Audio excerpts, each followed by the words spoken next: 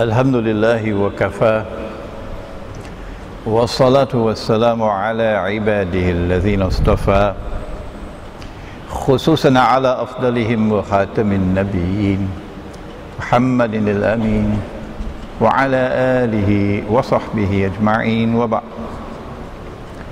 فأعوذ بالله من الشيطان الرجيم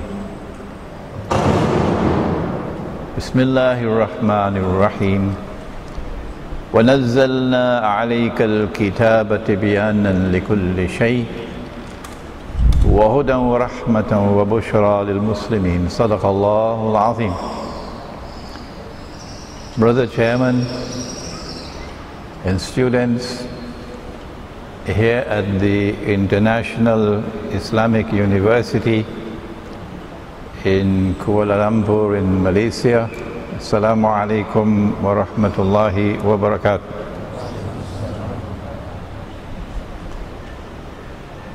Our subject is entitled Palestine in the Quran.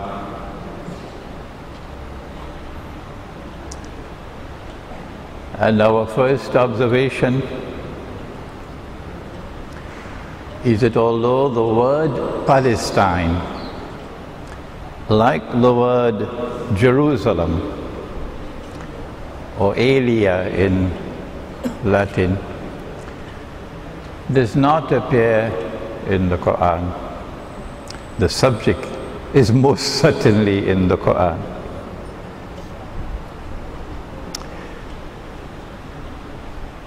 Where is Palestine located? What are the frontiers of Palestine? What is its status in history? What is its destiny?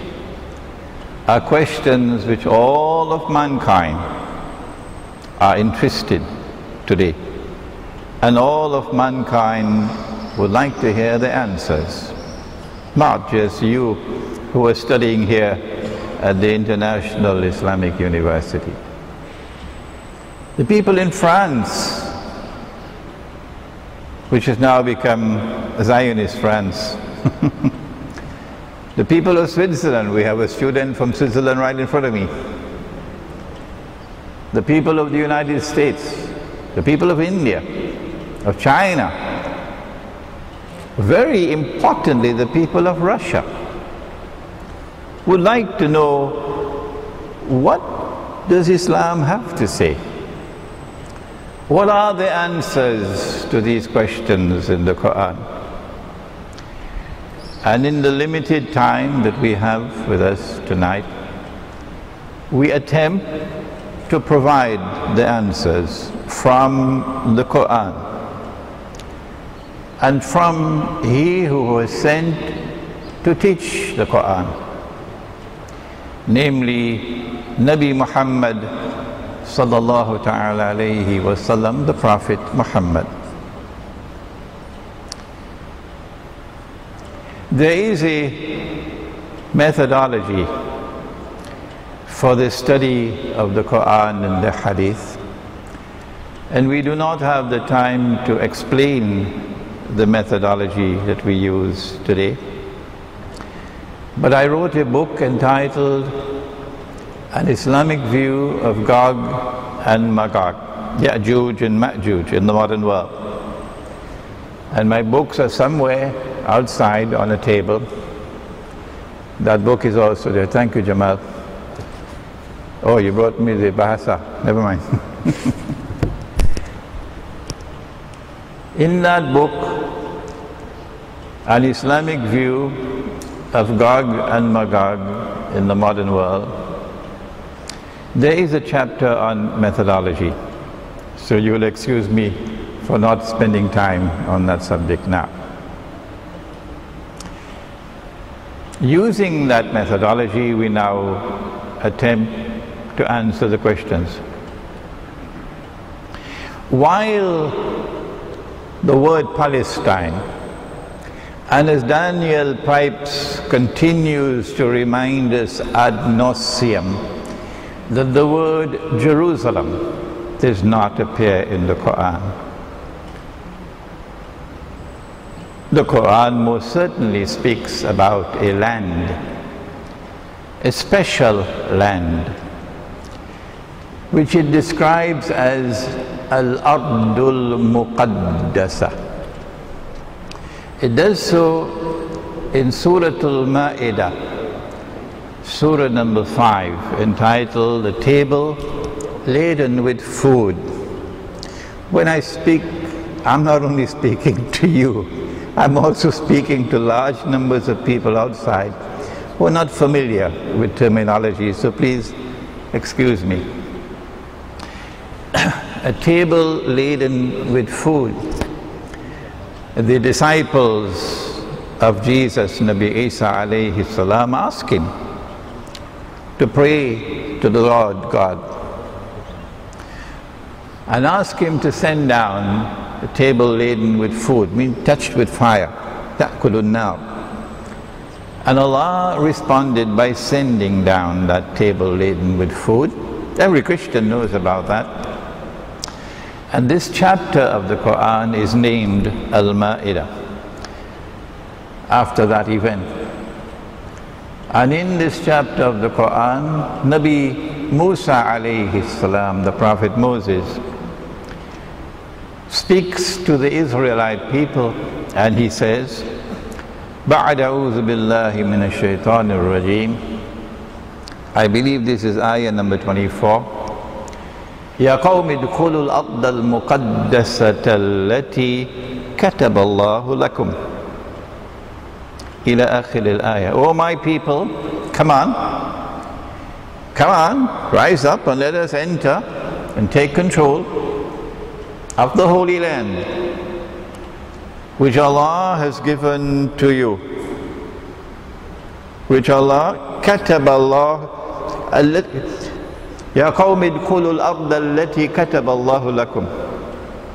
O my people, enter into the Holy Land which Allah has given to you, which Allah has given to you. And so Palestine in the Quran is Al-Ardul Muqaddasa, the Holy Land. It is also known as the land which is specially blessed by Allah.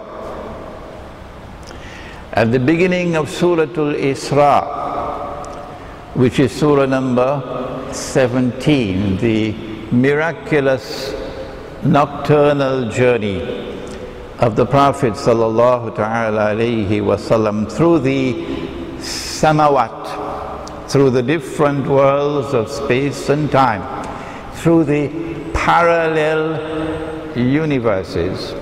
The physicist who is listening will understand what we're talking about, the parallel worlds of space and time. The miraculous journey from Mecca to Jerusalem and into the parallel universes of space and time. Subhanalladhi أسرى بعبده ليلا من المسجد الحرام إلى المسجد الأقصى الذي باركنا حوله. Glory be to him who took his servant, Nabi Muhammad alayhi salatu wasalam, by night, took him on this miraculous journey from this sacred house of worship in Mecca, built by Ibrahim alayhi salam, the Prophet Abraham, to that distant one. And if they don't know what is that distant one, let us tell them it's the one in Jerusalem, because there was no other. It was only one other, built by a prophet, only one other. The one in Jerusalem, built by Nabi Sulaiman alayhi salam, the Prophet Solomon. And the Quran says, "Alladhi barakna hawla," that we had blessed the land around this masjid. And so it's not only the Holy Land, Al-Ardul Muqaddasa, it is also the blessed land. Blessed land. There are other references in the Quran to this land, but let's move on. You'll find all of this information in my book entitled Jerusalem in the Quran. This is the Bahasa, the English one is outside, and we're about to go with the Arabic one to the printery in Beirut, inshallah, soon, maybe by the end of next month, inshallah.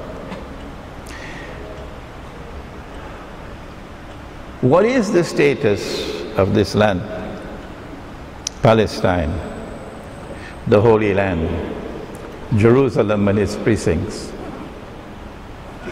Well, the Quran says that Allah gave this land to Banu Israel. And it is fascinating that we don't hear CNN broadcasting that information.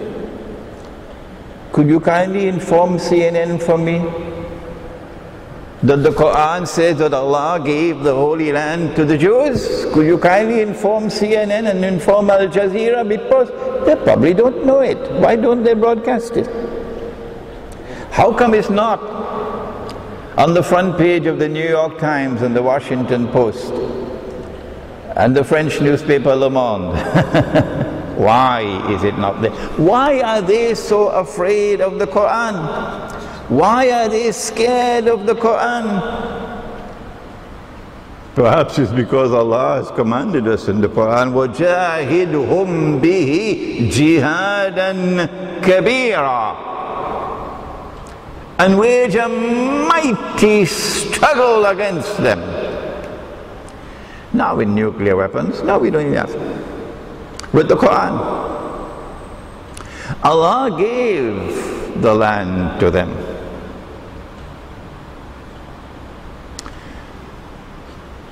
But in the Quran, Allah points out that He gave the land to them conditionally. That's why they don't want to talk about it.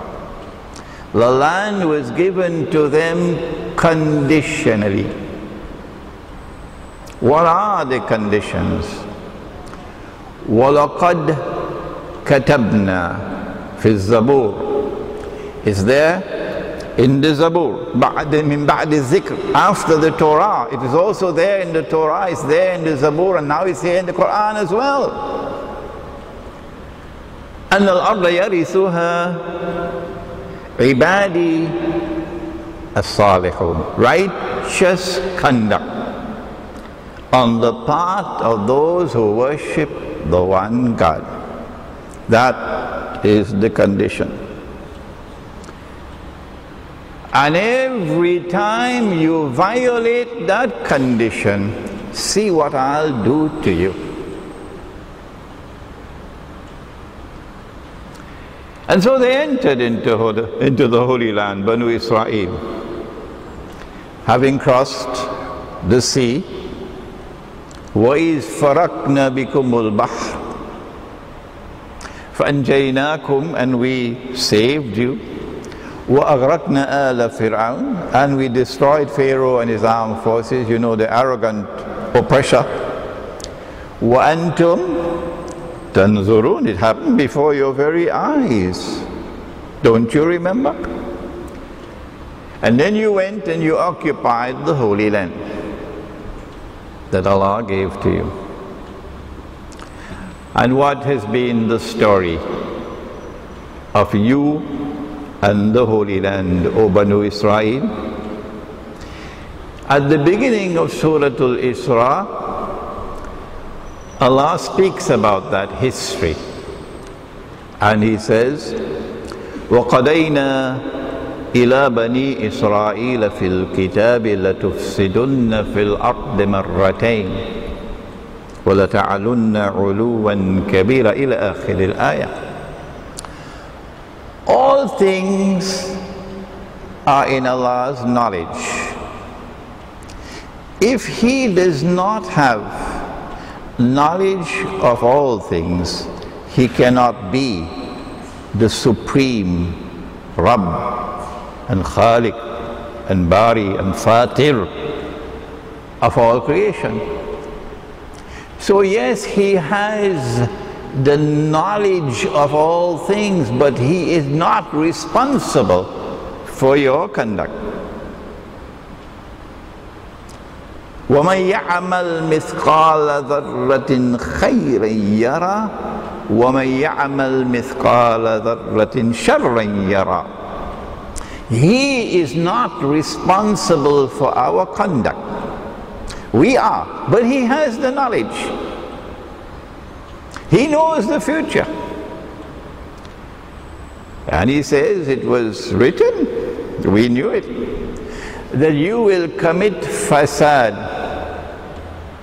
There are lots of crimes that one can commit, but this is the ultimate crime, fasad. Fasad fil ard. This crime is like treason. It is not just to corrupt, but to corrupt, in order to also destroy. You are destroying human society, destroying civilization.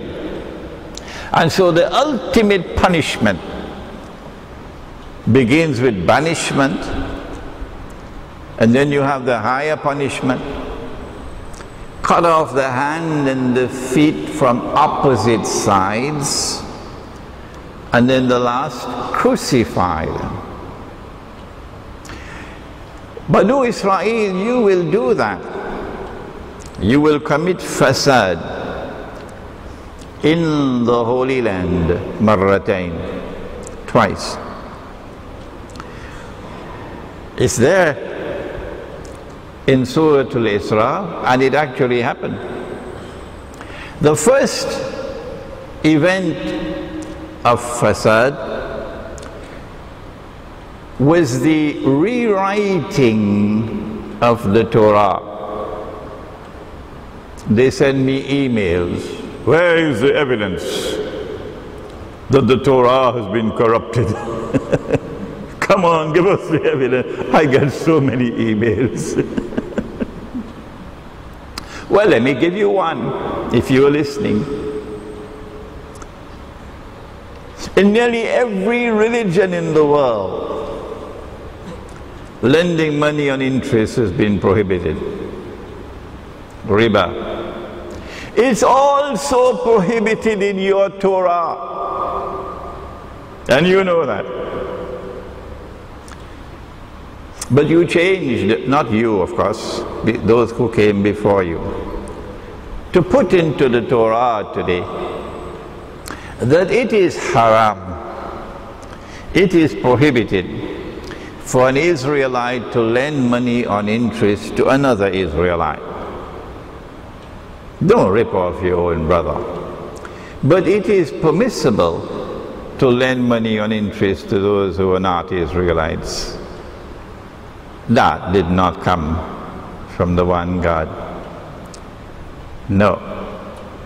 Lending money on interest is so terrible, so great an evil, and has been made haram in so emphatic a way that Allah subhanahu wa ta'ala saved the very last revelation in the Quran, the last one to come down, on the authority of Abdullah ibn Abbas radiallahu ta'ala anhuma, to declare war on the moneylender. فَأَذَنُوا بِحَرْبٍ مِّنَ اللَّهِ وَرَسُولِهِ إِلَى آخِرِ الْآيَةِ. And so you change. The Torah was changed to make halal what Allah made haram. There are many other changes, of course, many others. I wrote a book many years ago entitled The Religion of Abraham and the State of Israel, a view from the Quran, in which I went to the Quran to locate all the changes that they had made. All the changes that they had made in the Torah. As a consequence of this wicked conduct of rewriting the word of Allah, this fasad, and fasad is of many kinds. There is political fasad, there is military fasad, there is agricultural fasad. You better pay attention to agricultural fasad. There is fasad in the male-female relationship, there is sexual fasad.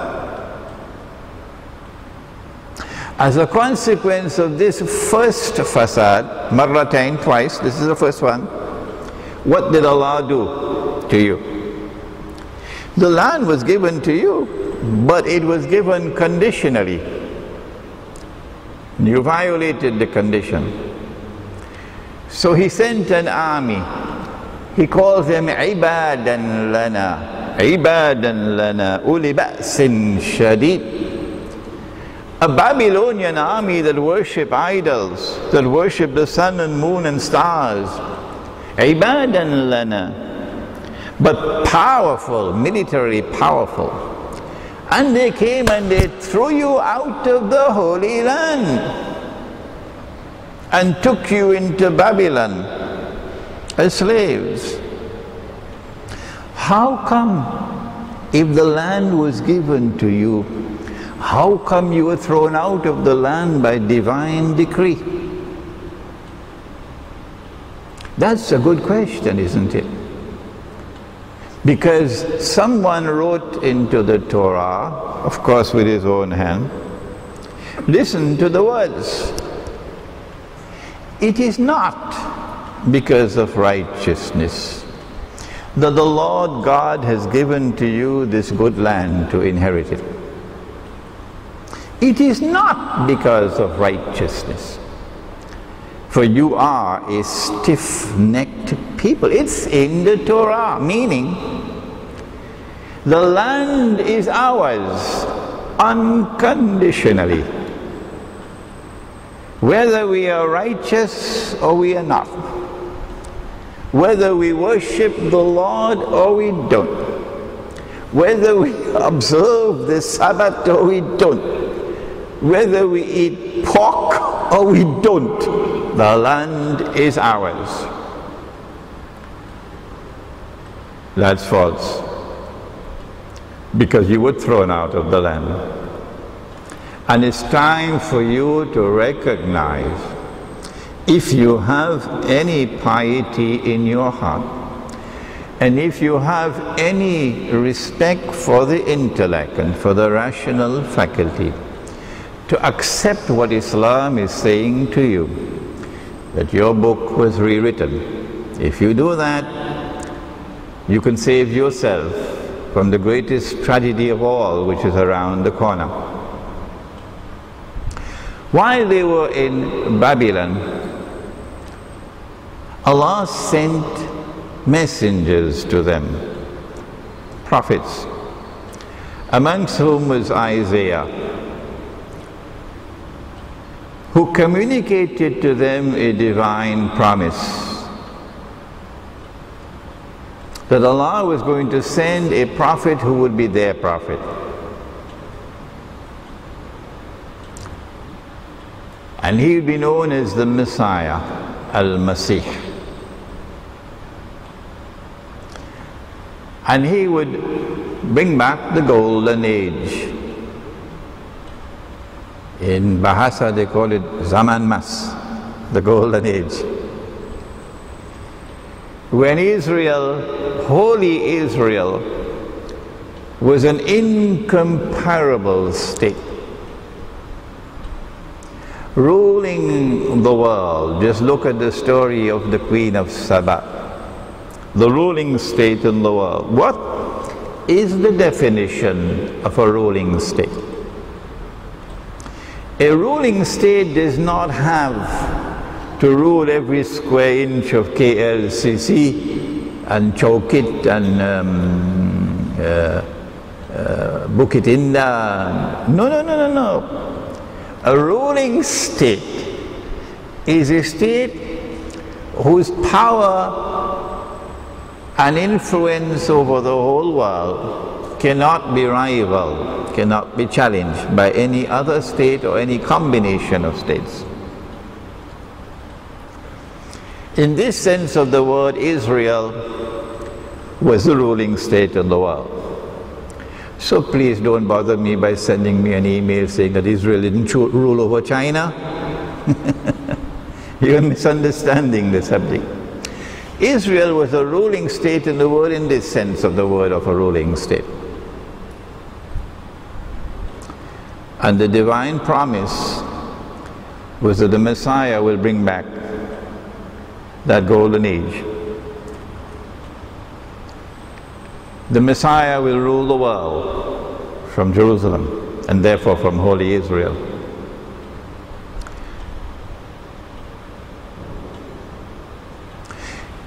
They understood that in order for this divine prophecy to be fulfilled, this is logical deduction. Please don't ask me where is the hadith. This is logical deduction. In order for the Messiah to fulfill this divine prophecy, number one, the Messiah will have to liberate the Holy Land, which is now under Babylonian occupation.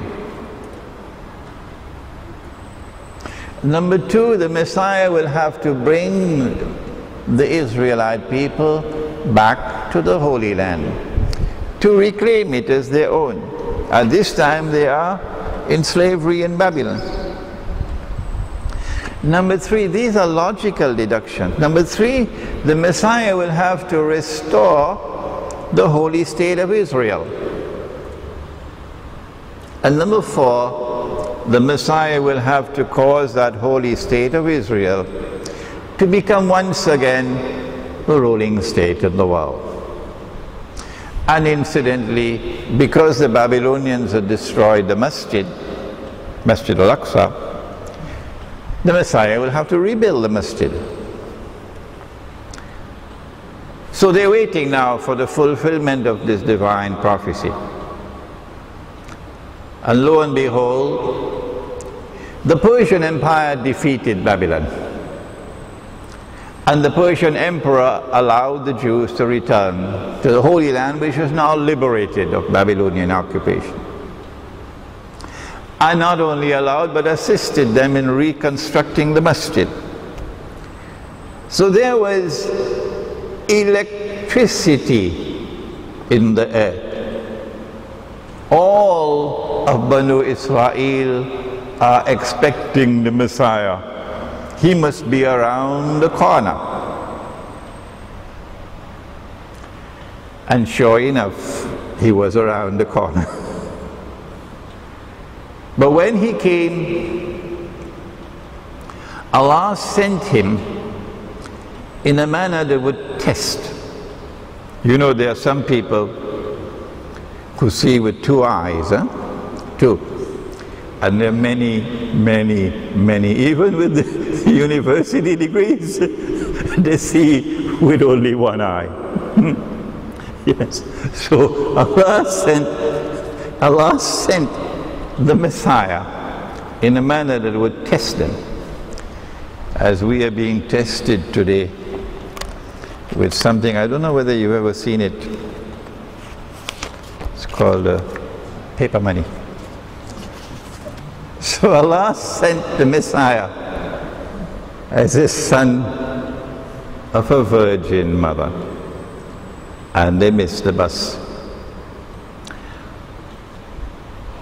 وَبِكُفْرِهِمْ وَقَوْلِهِمْ عَلَى مَرْيَمَ بُهْتَانًا عَظِيمًا.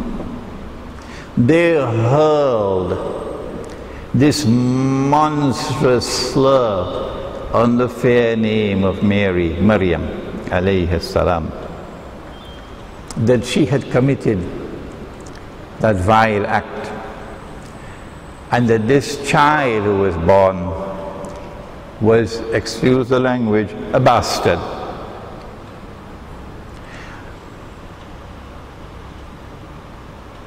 But when the child was growing up, he was a great embarrassment for them. The whole establishment was shaking with embarrassment because a little child was growing up and doing things which they could not do. And they said, we are the chosen people of the Lord. Heaven is reserved for us. We have direct dialing with the Lord. And this child would take mud and shape it in the form of birds and blow into it, and by Allah's leave they became living birds and fly away. And this miracle is in the other Gospels up to this day. But those Gospels were excluded when the four were chosen and canonized: Matthew, Mark, Luke, and John. But the other Gospels confirm what is in the Quran.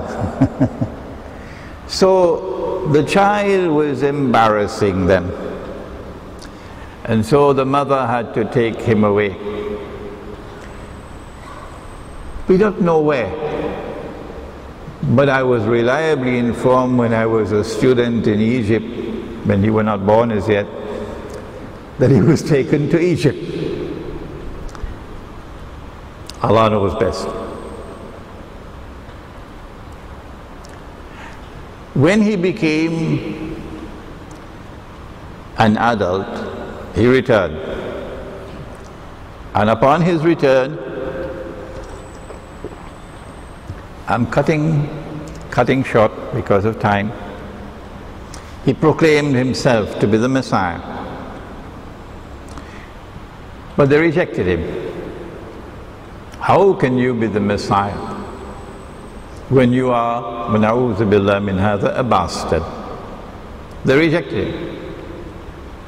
And because he claimed to be the Messiah, they held a kangaroo court and sentenced him to death and forced the hand of the Roman government to execute him.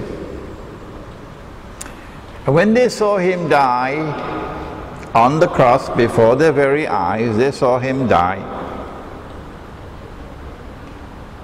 they boasted, he can't be the Messiah, he's dead, he never ruled the world, the golden age never came back, and he's dead. وَقَوْلِهِمْ, if this was not in the Quran, they would arrest me. When I was in New York for 10 years. وَقَوْلِهِمْ إِنَّا قَتَلْنَا الْمَسِيحَ, this is sarcastic language. إِنَّا قَتَلْنَا الْمَسِيحَ Masih Isa ibn Maryam Rasulullah. We have killed him, the Messiah, the son of Mary, the messenger of Allah. All of this they rejected. What they did not know, and what no one knew for 600 years, Allah in His wisdom kept it as a secret, as He kept that other secret. The fellow who was drowning, and underneath the water, he realized that he's not God. Before this he was saying, أَنَا رَبُّكُمُ الْأَعْلَى, I am the Lord Most High.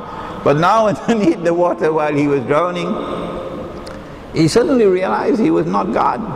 And he declared his faith in the God of Banu Israel. Allah kept it a secret, what happened underneath the water. And for 600 years Allah kept this a secret. That no, they did not kill him. No, they did not crucify him. Allah made it appear like that. And Allah raised him. So he is not in heaven. No. He is in the samawat, in the parallel universes of space and time, where you do not grow old. Women don't need cosmetics. Even you spend 1,000 years in the samawat, when you return, you will still be the same age as when you got there. So one day he's going to come back, because he did not, listen carefully to my words, he did not experience maut. The definition of maut is when Allah takes the soul and does not return it. That is maut. But if Allah takes the soul, is the footballer, was it in France 2 weeks ago? And for 78 minutes or so, he was dead. If Allah takes the soul, Allah can return the soul. It's there in Surah Al-Zumar. Allah yatawaffa al-anfusa hina mawtiha wallati lam tamut fi manamiha fayumsiku allati qada alayha al-maut wa yursilu al-ukhra ila ajalin musamma. Allah can return the soul. So that's what happened here. He did not experience maut. No. So one day he's going to come back. And when he comes back, very interesting things are going to happen in the Holy Land. But because they were now engaged in a second period of fasad, they were killing the prophets of Allah. It's not just boasting about how they killed Nabi Isa alayhi salam through crucifixion. I wish I had the time to explain to you why they wanted him to be crucified. But also look at Yahya, look at Zakaria alayhi salam. Remember him going into the mihrab? And then the angel speaking to him, you're going to have a son and Allah has chosen the name Yahya for him. They killed him in the masjid. Yahya alayhi salam. And by intrigue, and his head was cut off. This book, Jerusalem in the Quran, gives you a more detailed story of this than I can give you in this lecture. This is the second period of fasad without a shadow of a doubt. We have the greatest respect for men like Sheikh Muhammad Mutawalli al-Sha'rawi, rahimahullah, and others who have a different opinion. But we say without a shadow of a doubt, this is the second period of fasad, because this was followed with the second expulsion. That's why. The first time it was a Babylonian army, and this time it is a Roman army. And not only are they expelled, but the masjid is also destroyed a second time. Exactly as at the beginning of Surah Al-Isra. So your homework, if you're new to the subject, is go to Surah Al-Isra. Surah number 17 of the Quran, wherever in the world are you listening to me. But upon this second expulsion from the Holy Land, because of the violation of the condition of the grant of the land, Allah subhanahu wa ta'ala now did two things which were different from the first time.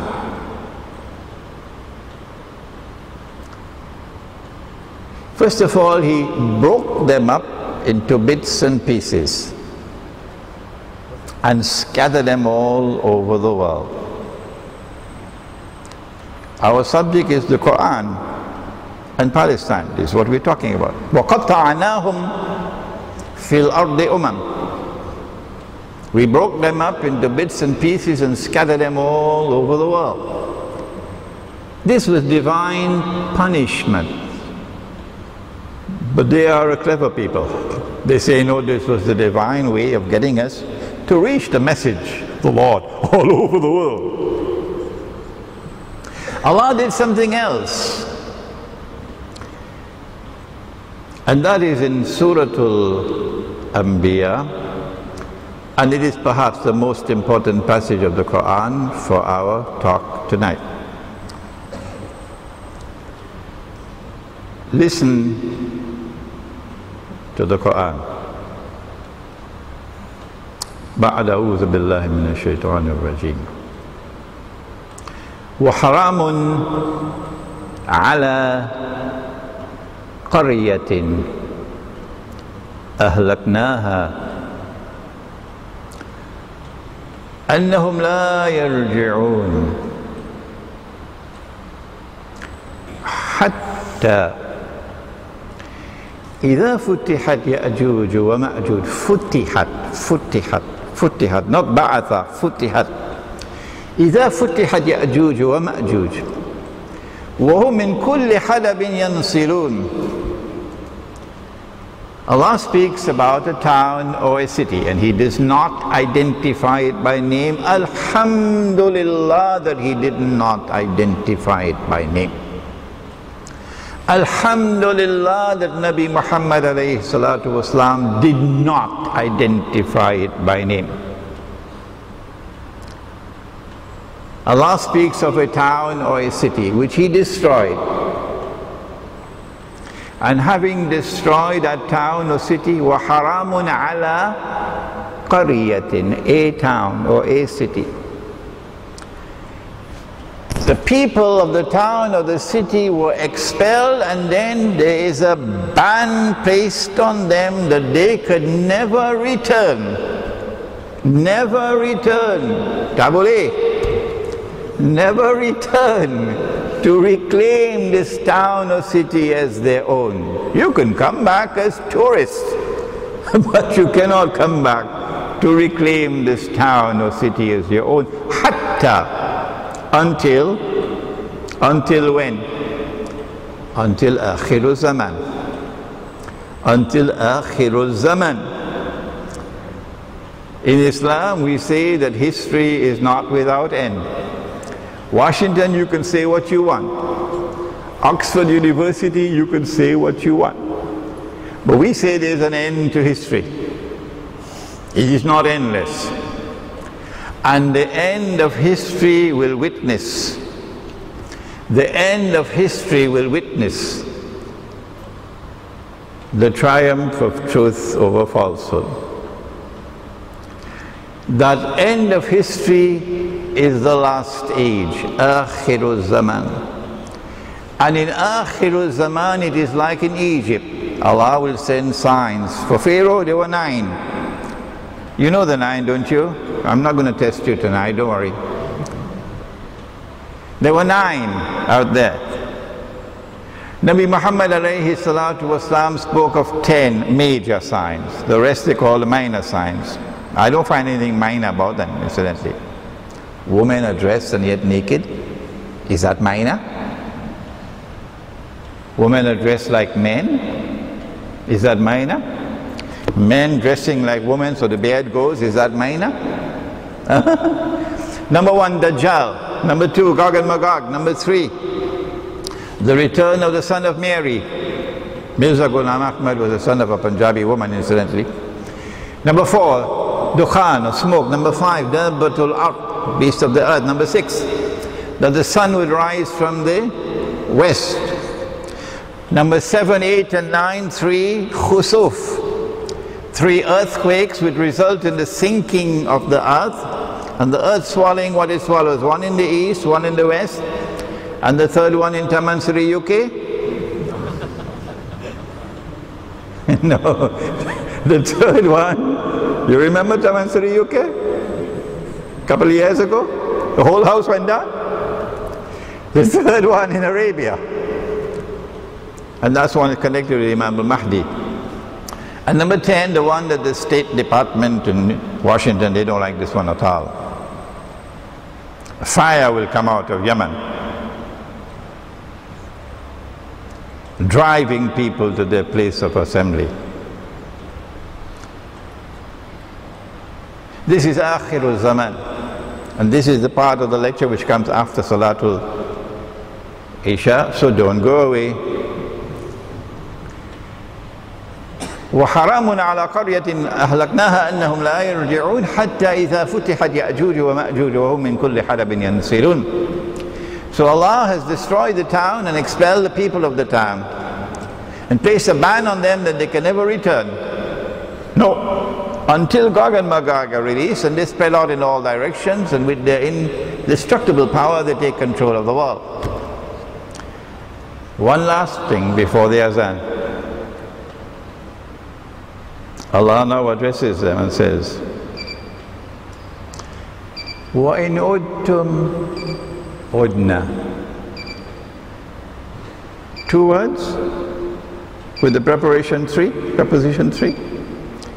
And these three words are the most important words in the whole Quran, connected with the subject of the destiny of Palestine and Jerusalem and the Holy Land. These two words, maybe three. وَإِنْ عُدْتُمْ عُدْنَا. If you return with your fasad, we will return with our punishment. The first time it was the Babylonian army that was used to destroy your power. The second time it was the Roman army which was used to destroy the power. And the third time, Nabi Muhammad alayhi salatu wasalam said, this is not the whole answer, this is part of the answer. There's also the alliance with Rome, let's not forget that. لَتُقَاتِلُنَّ الْيَهُودِ. You'll most certainly fight the Jews. وَلَتَقْتُلُنَّهُمْ. And you'll most certainly defeat them. حَتَّى يَقُولُ الْحَجَرَ. At that time even the stones will speak. This is the ethical predicament of the Jews today. This is their ethical predicament.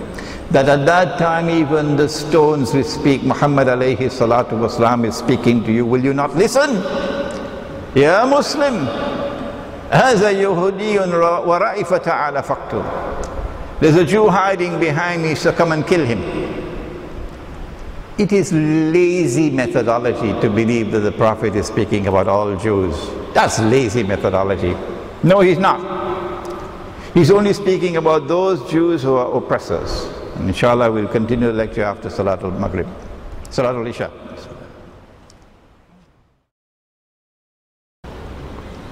Allah subhanahu wa ta'ala has spoken about a town which is destroyed, people expelled, a ban placed on them, they can never return. To reclaim that town as their own, until Gog and Magog are released. And they spread out in all directions. And so with their indestructible power, they take control of the world. Which town is it?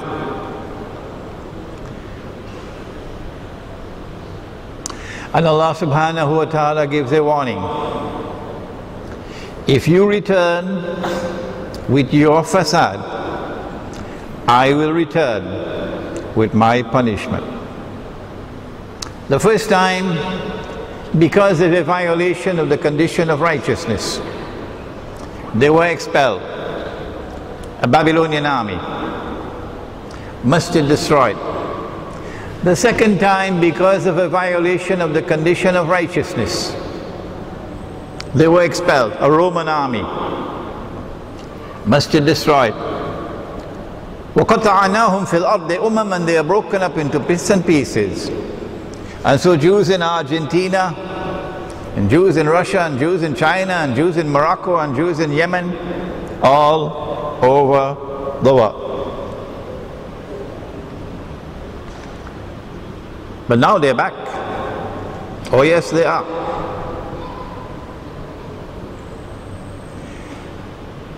We began with the verse of Surah An-Nahl, in which Allah subhanahu wa ta'ala says, بعد أعوذ بالله من الشيطان الرجيم وَنَزَّلْنَا عَلَيْكَ الْكِتَابَ تِبْيَانًا لِكُلِّ شَيْءٍ وَهُدًى وَرَحْمَةً وَبُشْرَى لِلْمُسْلِمِينَ. And we have sent down the book on thee, O Muhammad sallallahu ta'ala alayhi wa sallam, that this book might explain all things. And therefore that this book might explain the momentous events that will unfold in the world in connection with the destiny of Jerusalem and the Holy Land, which is the sign of all signs of Akhirul Zaman. وَإِنَّهُ Surah Al-Zukhraf. وَإِنَّهُ la, in Arabic is Ain, Lam and Mim. And that can be read as ilm, and it can also be read as alam. Both are possible with the same spelling. Whichever one you want. The second one, of course, is more powerful and more consistent with the context. وَإِنَّهُ لَعَلَمٌ لِلسَّاعَةِ.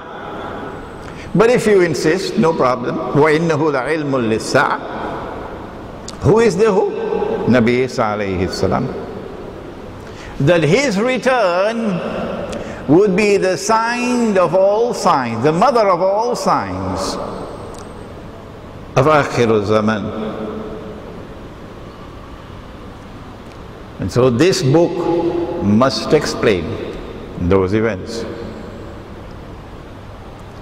In order for the false Messiah, Dajjal, to successfully impersonate the true Messiah,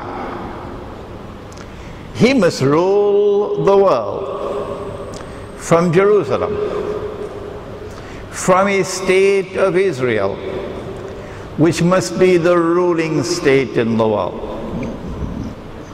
Do I need to repeat that? It's simple.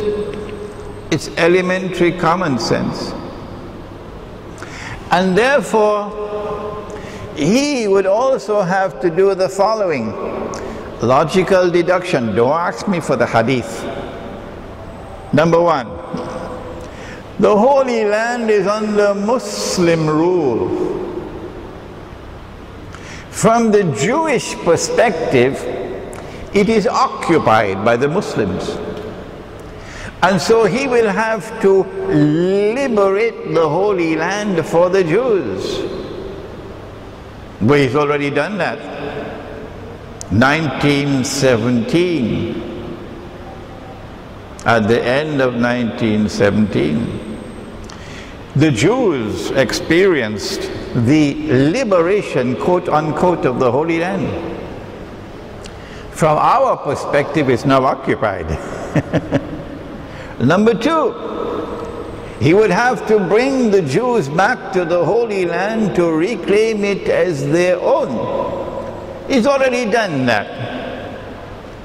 They have returned to the Holy Land while we were eating roti canai and drinking teh tarik.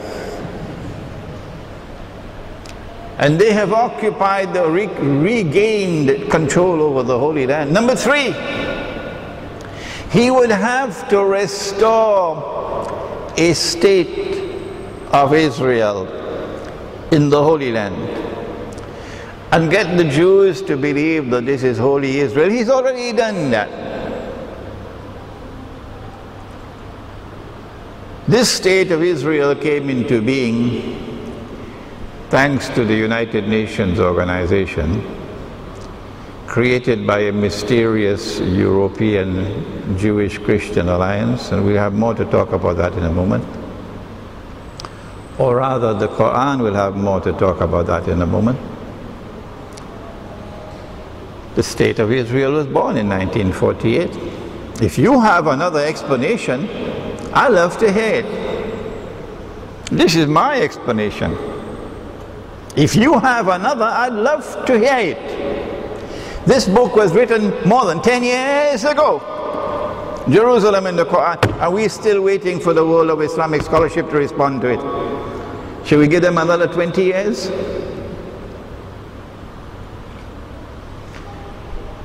The State of Israel has grown in power thanks to the United Nations Security Council and to endless American vetoes in the Security Council. The State of Israel is now a nuclear-armed state, thermonuclear-armed state. The State of Israel is now poised to replace the United States of America as the next ruling state in the world, while Islamic scholarship is still eating roti canai and drinking teh tarik.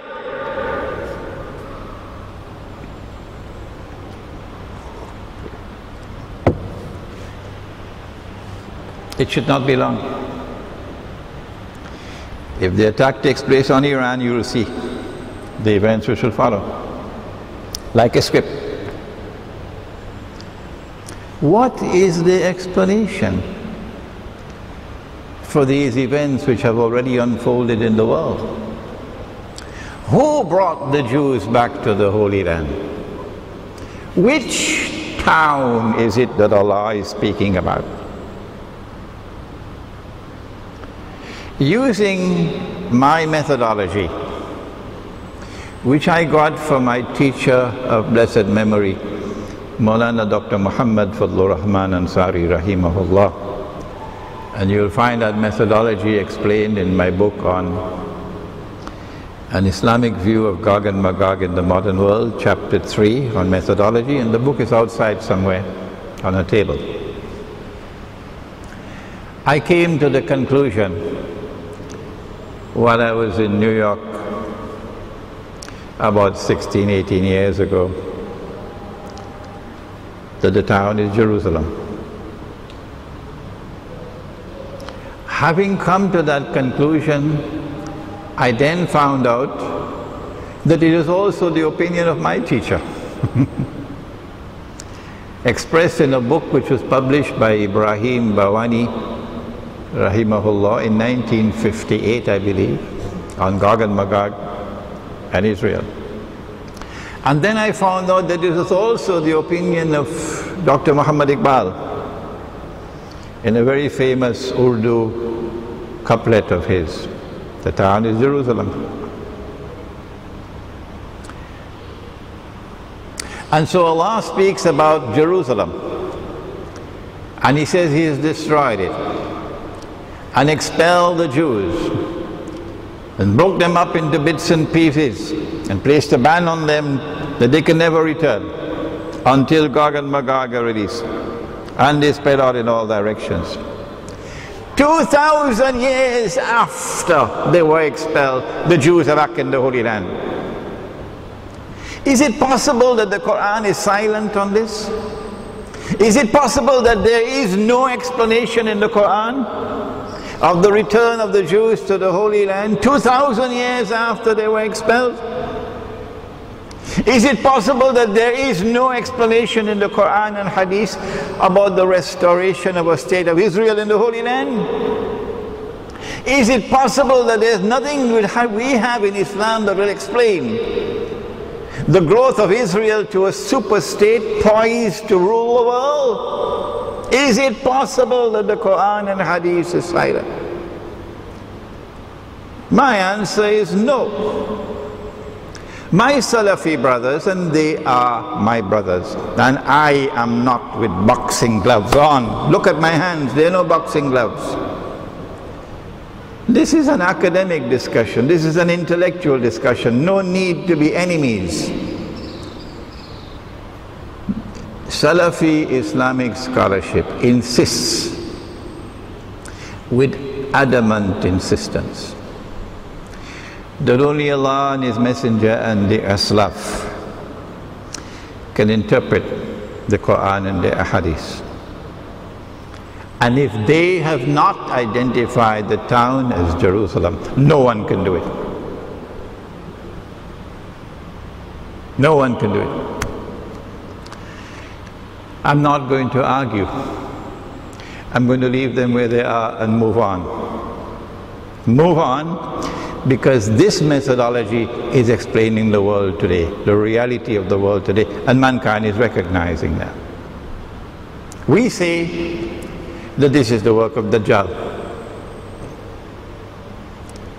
and that when Israel becomes the ruling state in the world tomorrow, replacing the United States,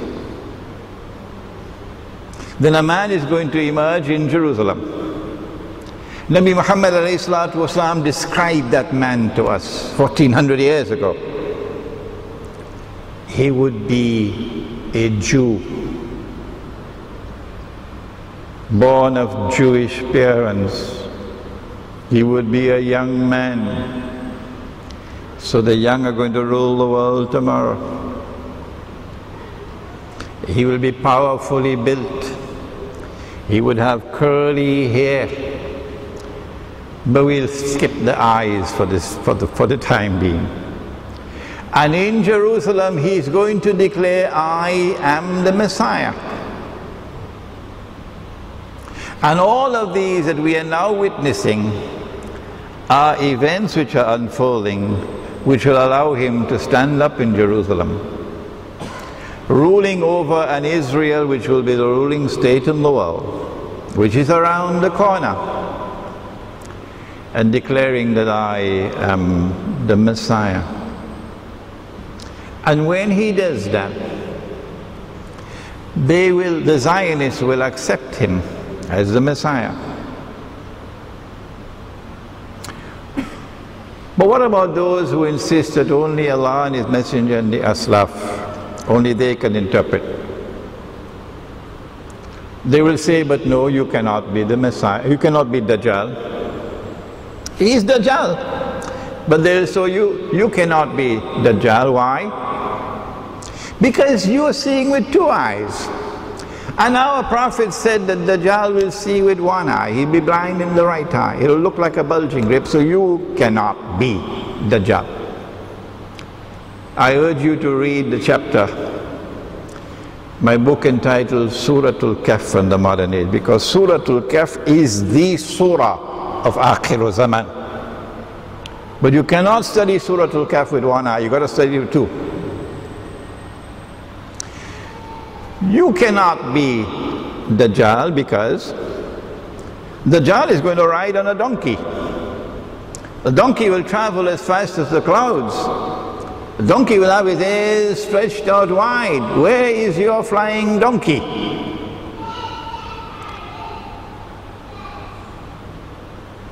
Unless we see your flying donkey, we will not recognize you as Dajjal. I can go on with many more. You know there are hadiths I can quote. But we will say this is Dajjal. And it is at that time, after he has made his declaration, I am the Messiah, that Nabi Isa alayhi salam will come down with his hand resting on the wings of two angels. We have more knowledge of this subject than the Pope in Rome. And he's going to kill Dajjal. And then Gog and Magog are going to be sent, not released. Gog and Magog are going to be sent, not released. فَبَعَثَ اللَّهُ يَأْجُوجَ وَمَأْجُوجَ. In Sahih Muslim, the hadith. فَبَعَثَ اللَّهُ إِذَا فُتِحَتْ. That is Futihat Ya'juj wa Ma'juj. And this is Ba'ath Allahu. That is the release. And this is Allah will send Gog and Magog. And for this we got to go to Suratul Kahf. We got to go to the story of Zulkarnain and study that carefully.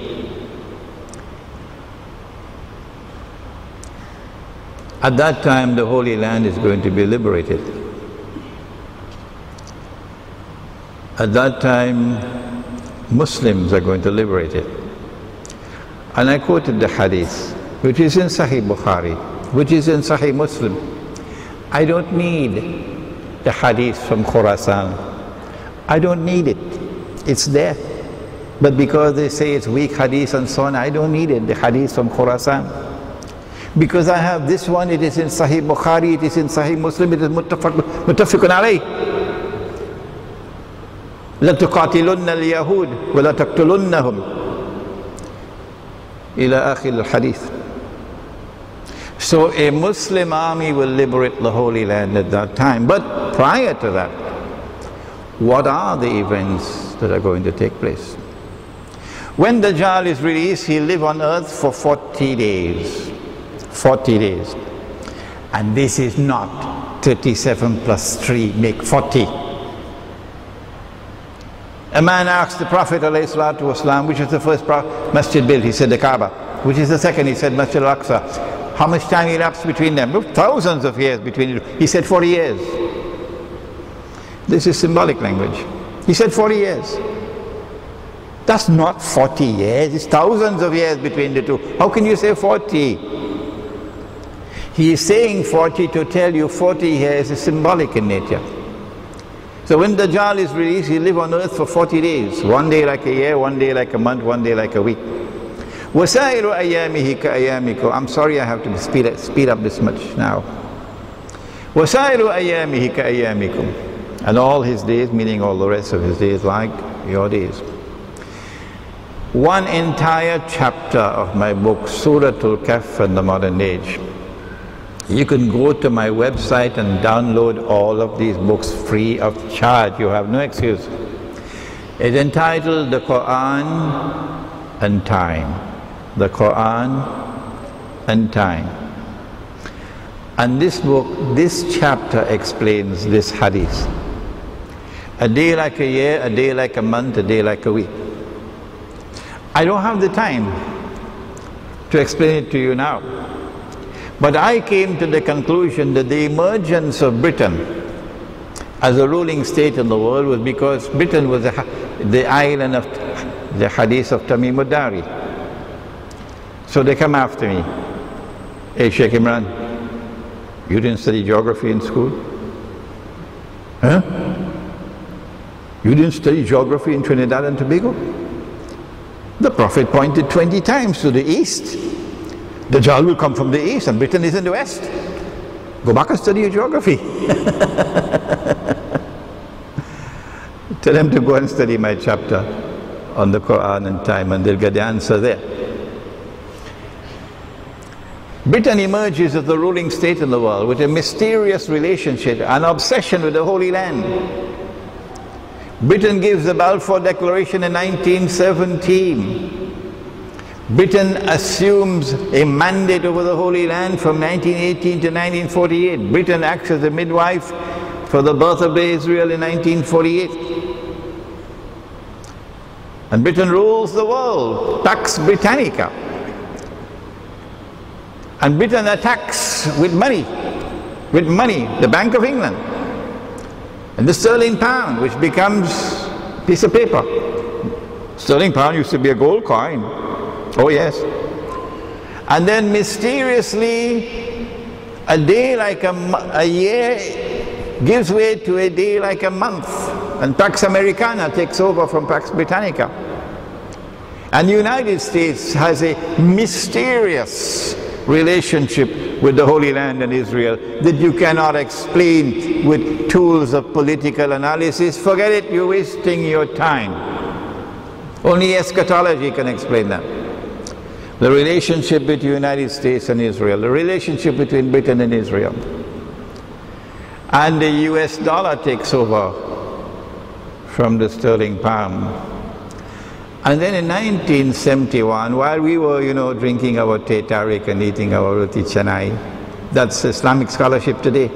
My language is harsh. Yes, my language is harsh. Something happened in 1971 which fulfilled the hadith of Akhiru Zaman about the river Euphrates and a mountain of gold, when the US dollar became a petrodollar. Go to my lecture which is on YouTube and listen to that lecture. And now the United States is declining. Using my methodology of study of the Quran and the Hadith, more than 15 years ago I declared, not because some angel was whispering into my ear, not because I was getting dreams and visions, stop this nonsense, please. It was because of analysis of the data in front of me. That analysis led me to the conclusion the US dollar must collapse and the US economy must collapse and the United States will have to give way to another state as a ruling state in the world. Anybody who knows Imran Hussain would know that I have been saying this for 15 years or more. Why? Because of my methodology. Not because of some secret person I have whispering into my ears. You're not going to get rid of me with that nonsense. And now it's there. The US dollar will collapse as soon as they attack Iran. Obama knows that. The US economy is going to collapse. Maybe before the end of this year. And when Israel attacks Iran, it's going to be the cue for a number of wars. A number of wars. And Zionist control over the world is going to tighten. They want Egypt. They want Egypt. Why? Because the Bible says that the Holy Land extends from part of Egypt. Part of Egypt. Take a look and see where the Israeli embassy is in Egypt, in Cairo. Go take a look. So they have to attack Egypt. You can't do it from the air alone and the sea. You need ground invasion. So you need NATO in Libya. You need NATO in Libya. And these fools, now they recognize their mistake. Now they're crying. Yeah, I call them fools. Made an alliance with NATO. You're telling me about Gaddafi is a dictator and this and that and that and that and that. Save yourself. I know many other dictators. I know others who have done far more betrayal than him. And you went and made an alliance with NATO. So NATO now is going to attack Egypt from the west and Israel from the east. They want Iran. Why? Not just because of the capacity to build nuclear weapons, more than that. It will be more convenient to them to have a militantly Shia regime in Iran rather than this regime which is anti-Zionist. So they can make a deal with a future regime in Iran. 70,000 Jews will follow Dajjal from Isfahan. So they want this regime out of the way. They have to attack Pakistan because no Muslim country must have weapons with which they can threaten Israel. And when they attack Pakistan, they have to break it up to ensure that Pakistan could no longer rise up as a power. All of these wars are coming now. What do we do? How do we respond? I only have, how much, 3 or 4 more minutes, but I hope maybe in the question and answer session I can expand. What is our strategy? How do we respond? The liberation of the Holy Land will not take place with the help of any army of any state. Egyptian armed forces, forget it. Pakistani armed forces, forget it. They are all controlled by the Security Council of the United Nations. If the Security Council of the United Nations says stop fighting, you got to stop fighting. Don't believe me? Take a look at the Charter. The Holy Land will be liberated by Mujahideen, not by these armed forces. And the Mujahideen will have to fight in the context of Darul Islam. Darul Islam. And so the modern secular state, you can go and vote in elections if you want, you go your way, I am not going that way. I prefer to struggle for the restoration of Darul Islam and the Khilafah, because that is the road to liberation and to power. Can you liberate Jerusalem while you're still using this, I don't know, seen it? Paper money? Forget it. Dajjal is the author of the paper money. And the paper money came into the world, if you don't know it because you've not studied international monetary economics. It came in the world to enslave you and to imprison you. That's the political and economic analysis that I had to disclose in 1 minute. I'm sorry about that. But there is an alliance which comes before the Muslim army liberating Jerusalem. And the alliance with Rome. Hadith is that you'll make an alliance with Rome, a sulh. A peace treaty is a form of an alliance. It is not hudna, it is not a truce, it is sulh, it is a peace treaty with Rome. Who is Rome? Rome used to be in Italy, the Holy Roman Empire in Italy. No, the Roman Empire in Italy, sorry. And then I think it was Constantine. If we have any Bulgarians here or Turks over here, they can correct me. Any Turkish students? Constantine, who transferred Rome to Constantinople. And so this is the second Rome, Constantinople. And when the Prophet ﷺ said that you will conquer Constantinople, and what a great Amir that would be, and what a great Jaish that would be. He is referring to Constantinople. And when the Quran says Ghulibatir Rum, the Quran is referring to the second Rome, Constantinople, not the first one in Italy. But there's a third Rome. When the Ottoman, the Osmanli, conquered Constantinople, then a third Rome came into being, and that Rome was in Russia. Moscow is the third Rome, if you didn't know it. Do your homework.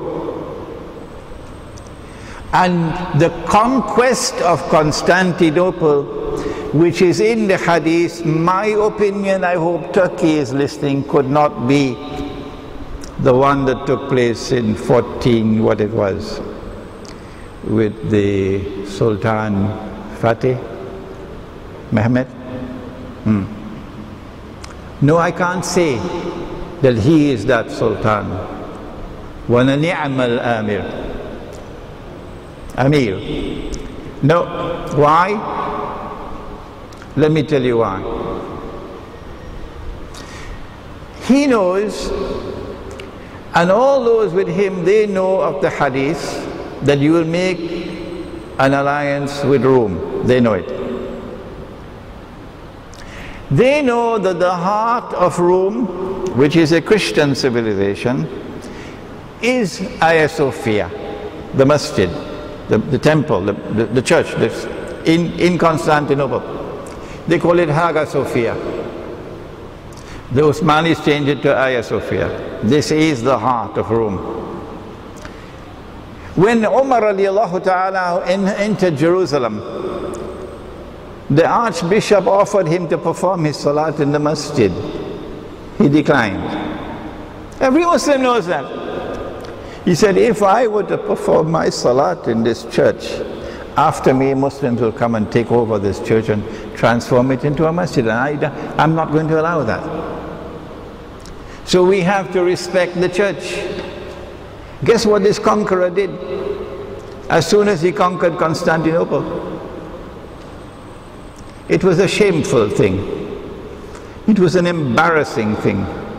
And I have to live with that embarrassment. He took Hagia Sophia and transformed it into a masjid and plunged a dagger into the heart of Rome. If ever we take over Constantinople tomorrow, one of the first things we'll do in the name of Islam is to return that church to the Christians. The second thing we'll do is to offer an apology to them for this shameful act, unworthy of Muslims. That alliance with Rome, which is Moscow, is going to come. And it is with that alliance that the backbone is going to be broken of modern Western civilization. And when Gog and Magog have the clash, mutual destruction, that will pave the way for the Muslim army which will liberate Jerusalem. I'm sorry I had to squeeze in all of this in the last part of the lecture, but hopefully you'll go to my books and go to my lectures on YouTube and my website to get in that which I could not give you tonight. ربنا تقبل منا إنك أنت السميع العليم وتب علينا يا مولانا إنك أنت التواب الرحيم برحمتك يا أرحم الراحمين آمين.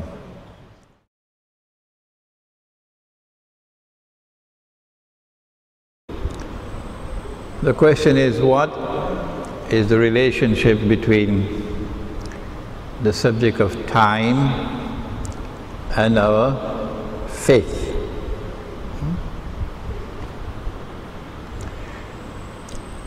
The world of time is also connected with the world of space. Zaman, Makan. And Allah subhanahu wa ta'ala speaks on the subject in the Quran. And faith, of course, resides in part in faith in the Quran. So to the extent that the Quran speaks about space and time, it is a part of our faith. After Allah subhanahu wa ta'ala created the material universe, and the material universe extends beyond the earth, ثُمَّ اسْتَوَى إِلَى السَّمَاءِ فَسَوَّاهُنَّ سَبْعَ سَمَاوَاتٍ وَهُوَ بِكُلِّ شَيْءٍ عَلِيمٌ. He then directed his attention to the sky, and he fashioned it into 7 parallel universes. طَبَقًا عَنْ طَبَقٍ, one beside the other. You cannot understand the subject of Dajjal, which is pivotal to the understanding the reality of the world today, unless you understand the samawat.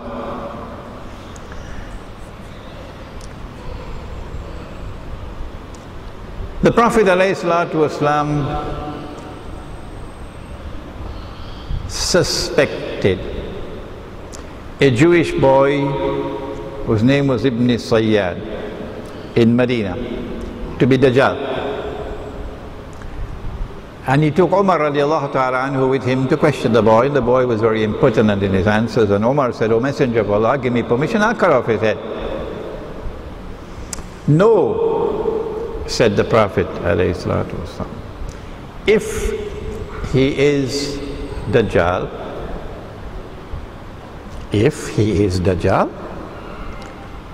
what's that?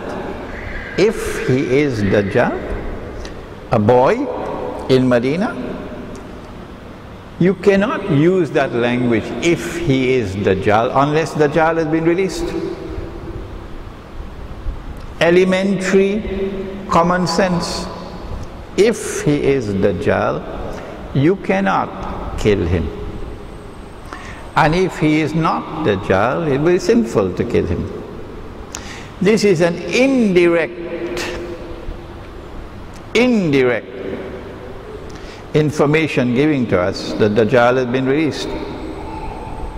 He is on earth. He'll be here for 40 days. Where is he if he is released?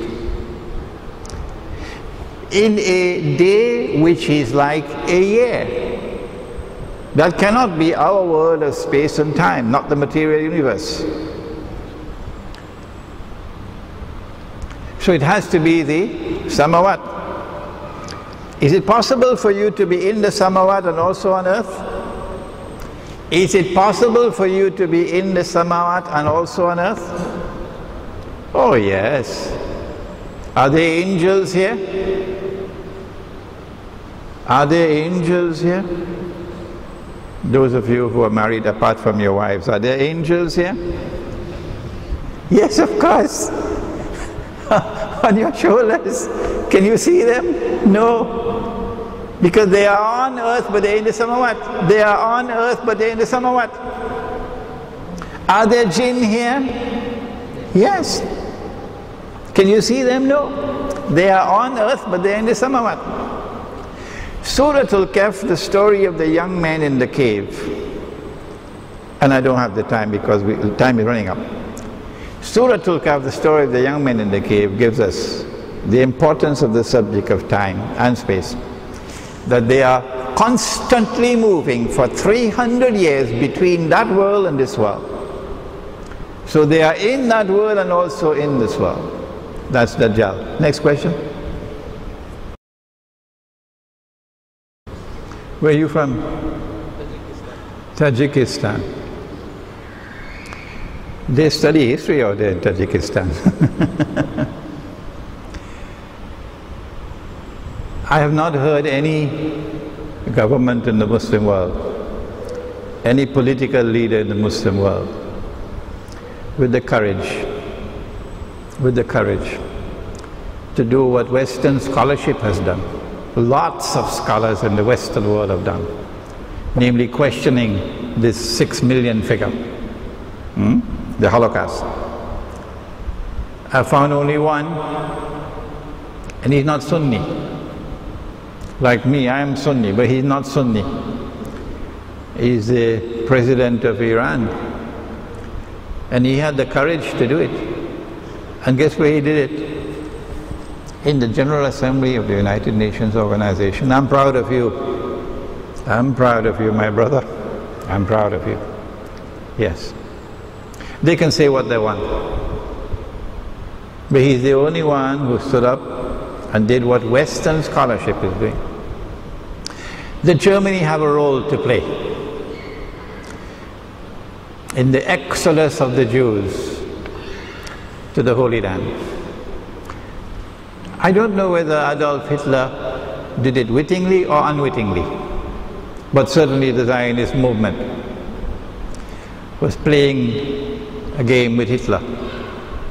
The Zionist movement wanted that kind of bloodletting in Europe that will cause the Jews, the European Jews, to become scared and flee, an exodus, and they use Hitler for that purpose. But Britain played an even more important role in that sorry spectacle, in getting the Jews to flee to Palestine. I would like to advise all of you, in addition to your study in engineering, in medicine, whatever it is you are studying, do please take some time and read history. Do please take some time and read history. Next question? Yeah. Sir? How do we activate the internal eye? First of all, remember, the internal eye by itself is not enough. When Musa alayhi salam said, I want to meet him, the one who is more learned than me, Allah directed him to where? Majma'ul Bahrain. Majma'ul Bahrain. Imam Baydawi rahimahullah says, Majma'ul Bahrain, the meeting of the two oceans is the ocean of knowledge externally acquired and the ocean of knowledge internally received. When these two oceans of knowledge combine together and are harmoniously integrated, then you have the most learned of all men. You have the man who is walking in the footsteps of Khidr alayhi salam, and he is the only one. He is the only one who can recognize the reality of the world in Akhirul Zaman. How do we awaken the internal eye? Surah An-Nur, ayah number 35. Allahu nuru samawati wal ard. Number one, faith. And when you have faith, Allah will test you. And He's tested the fellows in Brooklyn. And they said, Lord, we have faith in you, we'll live for you, we'll die for you, we'll give up everything for you, but not our American passport. That we can't give up. Not our green card, that we can't give up. We can't make hijrah. If he, Muhammad alayhi salatu wasalam, he want to make hijrah, that's him, but we not leaving. This is home. You are tested and you fail. It's when you are tested and you pass the test that Allah will place nur in your heart. But then when faith enters into the heart, then Allah puts a lamp. There's a hollow space, mishkat, fiha misbah, a lamp. A lamp has a glass around it. The glass has to be polished, cleaned. This is called tazkiyah. Yuzakkikum. Clean the glass, polish it with zikr. And then you need oil. يَكَادُ زَيْتُهَا يُضِيءُ وَلَوْ لَمْ تَمَسَّسْهُ نَارٌ. The oil has to be the purest oil. That oil can only be produced if وَقُلْ إِنَّ صَلَاتِي وَنُسُكِي وَمَحْيَايَ وَمَمَاتِي لِلَّهِ رَبِّ الْعَالَمِينَ لَا شَرِيكَ لَهُ وَبِذَلِكَ أُمِرْتُ وَأَنَا أَوَّلُ الْمُسْلِمِينَ.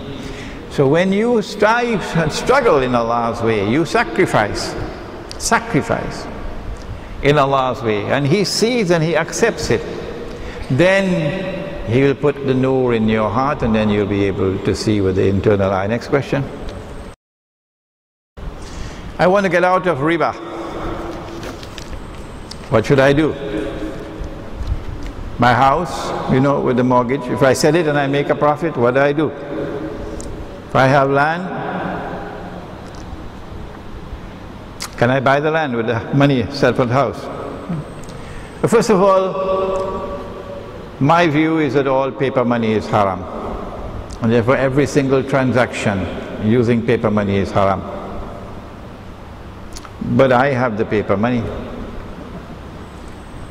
Yes. And it pains me. I cannot get out of the paper money unless and until I can succeed in building a market which will prohibit the use of the paper money. And the other money which is coming afterward, which is even worse than the paper money, electronic money. My students in Malaysia, some of them are here, have already bought land and are clearing the land, mashallah, mashallah, mashallah, to build a Muslim village. And in that village, inshallah, we have a market. And we eat the food that we produce, no supermarket food. No, we eat the food that we produce. So our children will be fed with the food and the milk and the meat that we produce. فَلْيَنْظُرْ أَيُّهَا أَزْكَى طَعَامٍ. And in that village we have a micro market, and that market will use sunnah money, gold and silver coins. The articles of agreement of the International Monetary Fund prohibit the use of gold as money. So they made haram what Allah made halal, and that is shirk. They've made haram what Allah made halal, and that is shirk. So we defy them, and we use dinar and dirham. So if you sell your house and you are paid in paper money, it's still a haram transaction. Alright? But sell your house, take whatever you get from the sale of the house, and buy land in the remote countryside. And when you buy the land in the remote countryside, then you try to build a village, and build a village in which Islam will be lived. Allah does not ask of you that which lies beyond your capacity. In Surah Al-Taghabun, ittaqullaha mastata'tum. There are credible reports indicating that Saudi Arabia and other pro-Western Gulf states, including Qatar, are actively fueling the conflict in Syria. I don't need credible reports for that. Anybody who have eyes to see and 5 ringgits worth of common sense would know it. That's all you need, 5 ringgits worth of common sense. That they are fueling the conflict in Syria. What they want to do in Syria is what they have done in Libya. NATO is now in Libya. NATO is the military arm of Zionism. And NATO is now in Libya. And NATO is not going to leave Libya for another 25 years. thanks to those fools. They want Syria to become another Libya. I am not a defender of either the former Libyan government or the present Syrian government, so don't waste your time with me.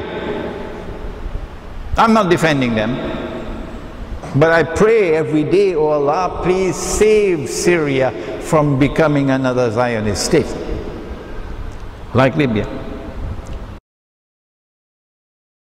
What is your advice to the Syrians, particularly the Sunni community of Syria? I have already done that. I've been getting so many emails from Syria. Sheikh, say something, we're listening to you. I have said,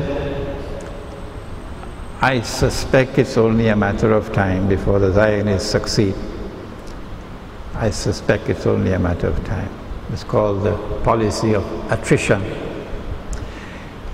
But if Islamic scholarship, Sunni Islamic scholarship in Syria, of course the Saudis and the Qataris will hate this.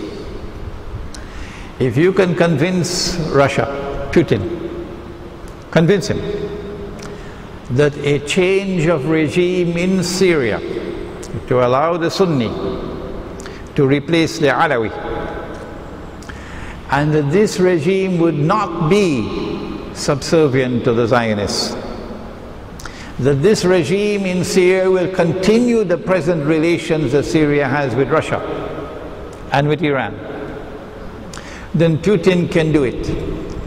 He can cause Bashar Assad to step down and his regime to step down, because Russia has a tremendous stake in Syria. If the Zionists can succeed in Syria, the Russians are going to lose their naval base in Syria, and that's the only naval base that they have in the Mediterranean. Any more questions?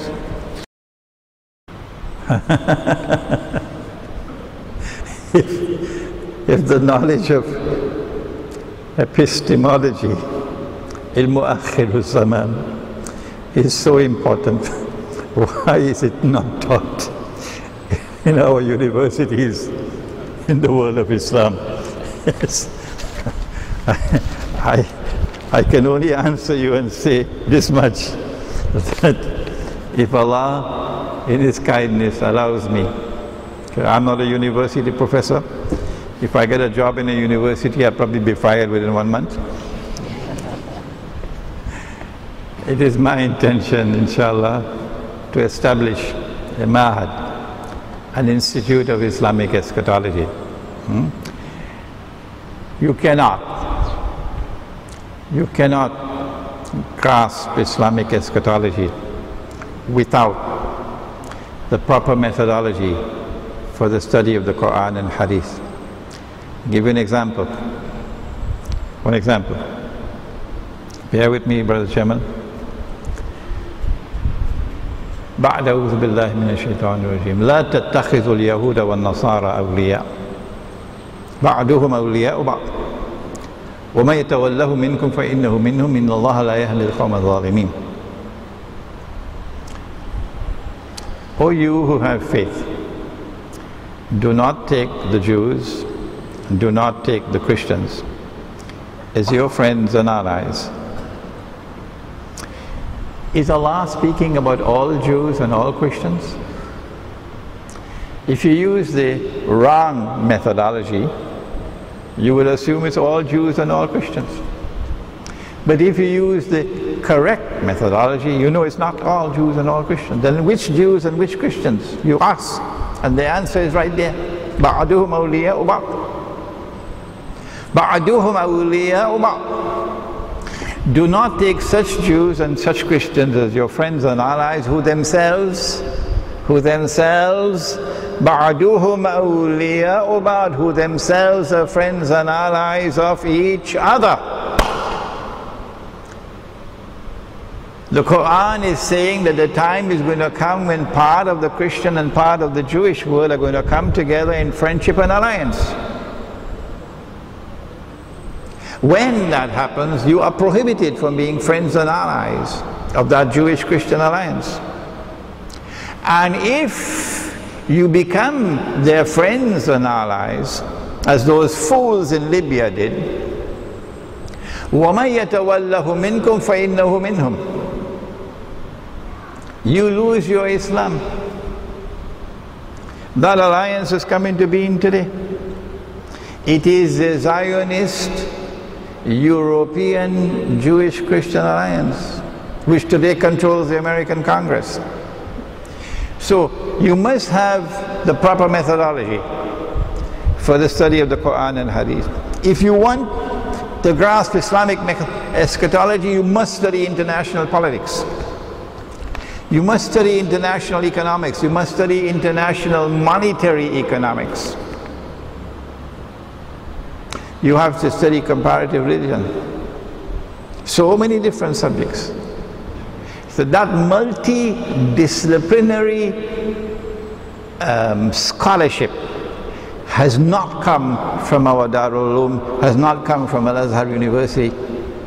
And so we don't have the teachers to teach it. Let me give only one, because we run out of time, and I don't want the chairman to stop me. In order for Israel to rule the world, not only must these wars be waged, Egypt, to take the eastern delta from Egypt, Iran to replace that government and to take control of the oil, Pakistan to destroy the nuclear plants and nuclear weapons, and also civil war in Turkey. Civil war in Turkey for the conquest of Constantinople, which is a in time, Akhiru Zaman conquest of Constantinople. But in order for the United States to replace Britain as the ruling state in the world, a big war had to be waged which brought Britain to the verge of defeat. And the United States had to intervene to save Britain from defeat in 1917.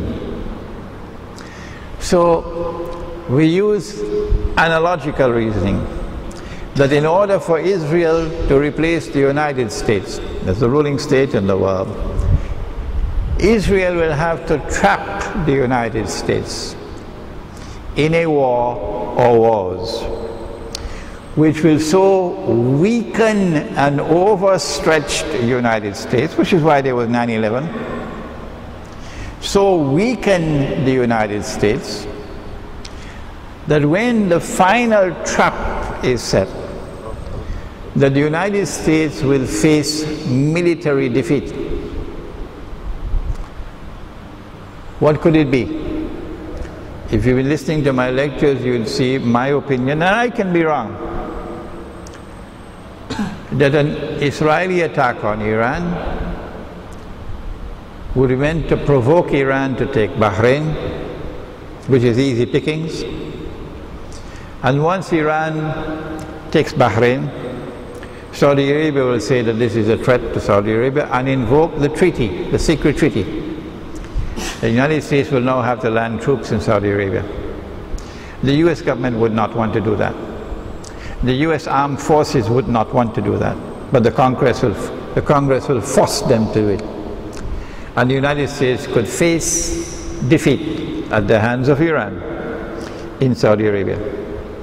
And the only thing in the world to save the United States from defeat would be an Israeli intervention. And so history will repeat itself. The way the United States intervened to save Britain, Israel intervenes to save the United States, and so it's clear to the world that Israel is now the ruling state in the world. Thank you. Wassalamu alaikum wa rahmatullahi wa barakatuh.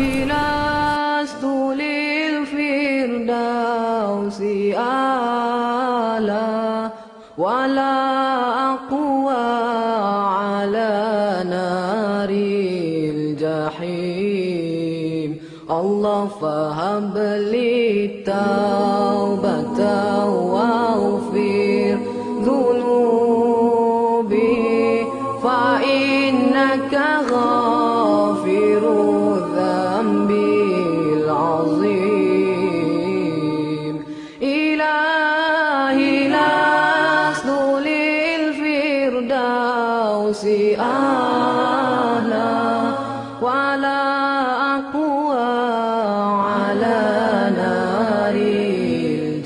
Rahim.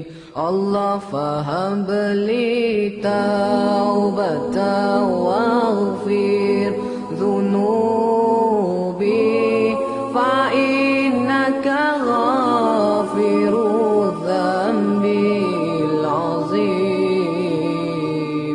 Tuhanku, aku tidak layak untuk syurgamu, tetapi aku tidak pula sanggup menanggung siksa nerakamu.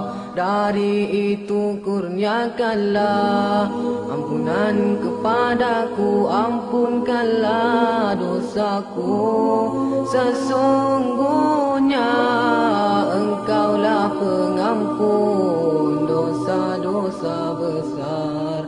Tuhanku, aku tidak layak untuk syurgamu, tetapi aku tidak pula sanggup menanggung siksa nerakamu. Dari itu kurniakanlah ampunan kepadaku, ampunkanlah dosaku. Sesungguhnya Engkaulah pengampun dosa-dosa besar. Ilahi lastu lil firdausi a'la wala aqwa ala naril jahim. Allah fahab li taubatan waghfir dhunubi fa innaka ghafirudz dzambil azim. Ilahi lastu lil firdausi a'la wala aqwa ala naril jahim. Allah faham li taubat